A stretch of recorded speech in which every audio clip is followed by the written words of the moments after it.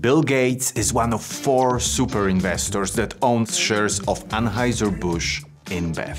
And despite a number of challenges, this company remains the world's largest beer brewer. They hold over a quarter of the global market share in the beer industry. And the company's product portfolio includes more than 500 different brands, some of which are global icons like Budweiser, Corona or Stella Artois. It's fascinating to see how a company which roots can be traced to 1366 continues to be a global powerhouse in the beverage industry. But let's try to see, is Bill Gates right in thinking that we can make money by investing in this company 658 years after they produced their first beer? If you were to invest $1,000 into this company 10 years ago, you could buy around 9 shares, and now they would be worth something close to $560. Luckily, this company pays dividends, so in that time you would get $186 as dividends. So if we add together those numbers, we get $746. So that is a loss of 25.4% in 10 years. Well, we should remember that future results don't have to look anything like the past, so let's take a look at the company itself. Individual insiders, that is an X. Only 0.2% of the company is owned by individual insiders. So the management does not have its skin in the game. And are individual insiders buying? That is an X. In the last year, we didn't see any transactions from insiders. And the super investors own this company. That is a check. 4 super investors own shares of this company, including Bill and Melinda Gates Foundation. They bought 1.7 million shares around a year ago when the share price dropped after a lot of controversy with a change in the marketing strategy of Bud Light. So he bought the dip and it looks like a nice investment so far. He's up by probably around 15%. And are super investors buying right now? That is a check. Hillman Value Fund added over 17,000 shares, so that is an additional 20.4% of their investment. So not only Bill Gates believes that it can be a good investment. Return on invested capital, that is an X at 3.2% 10-year median returns. And we want to see this number higher than 10%, so that is a poor result. And what do we know about net profit margin? It is a check at 8%, and the industry median is 6.8%. So they have a little bit of pricing power, but nothing crazy. And now let's take a look at share buyback. It is an X. In the last 10 years, they issued 23.4% extra shares. That is not good. Long-term investors are getting diluted. But maybe they issued new shares instead of taking on a lot of debt. It's an X. It would take them over 8 years to pay the long-term debt with a current free cash flow. And we want to see it under 2 years. So unfortunately, that is a meaningful red flag.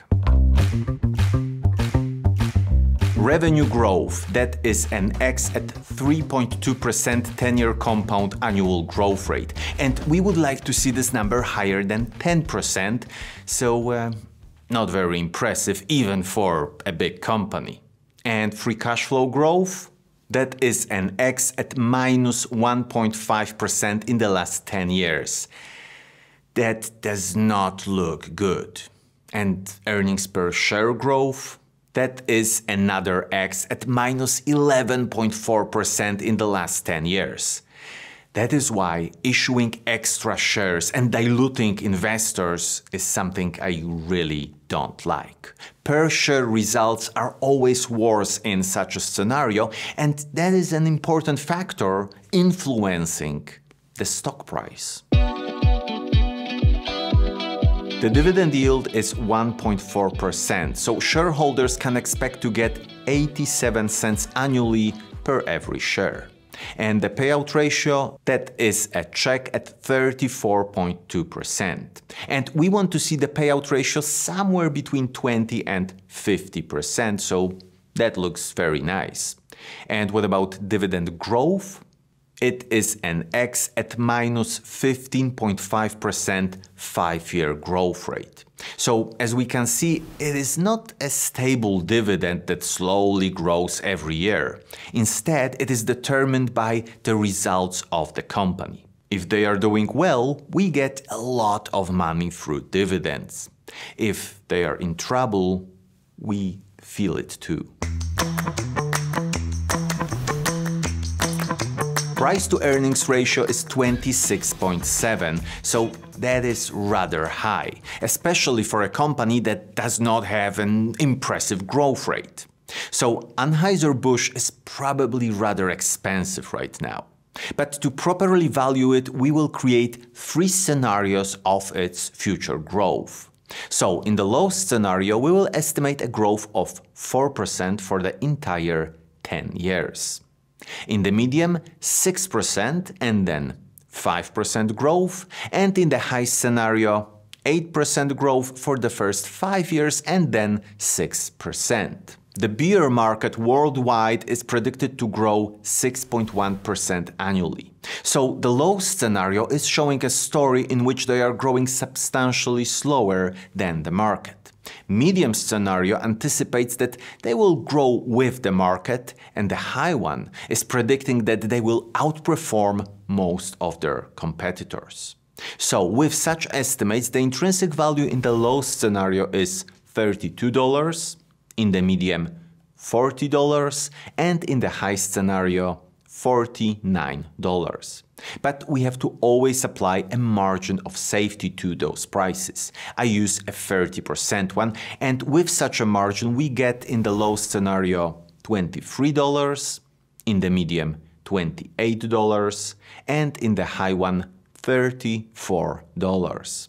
And the current price is around $62. So this company is expensive right now. So let's take a look at our Stock Ranking Pro.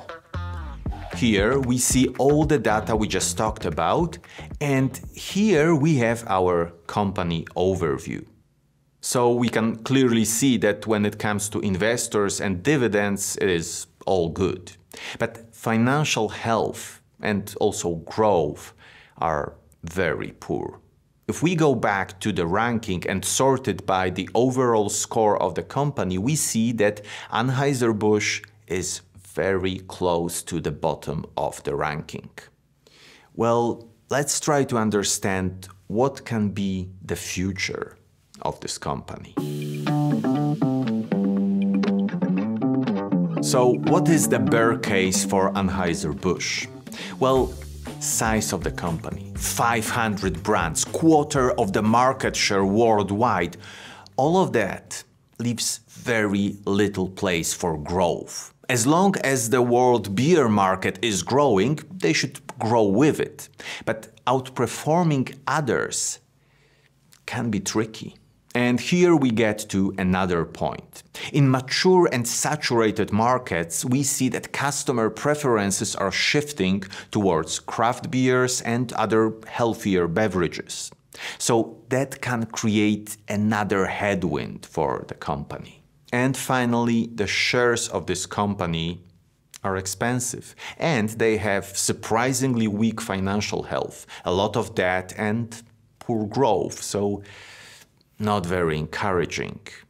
And what is the bull case? Well, if they will play their cards right, then they can use their size and the dominant market position to strengthen their premium brands and use the economy of scale to their advantage. And they can win with smaller competitors not only by creating a better brand or making the production cost go down thanks to economy of scale, but also by continuing their strategy of acquiring their peers. And the last thing is that we see a tendency in Anheuser-Busch to go beyond just beers. They are expanding to ready-to-drink beverages, seltzers, ciders, and other products that can open them to totally new consumer base and new markets. And that can generate real growth. If you enjoyed this video, check out my analysis of Heineken or InBev, which actually is a subsidiary of Anheuser-Busch. Thank you so much for watching and see you in the next one.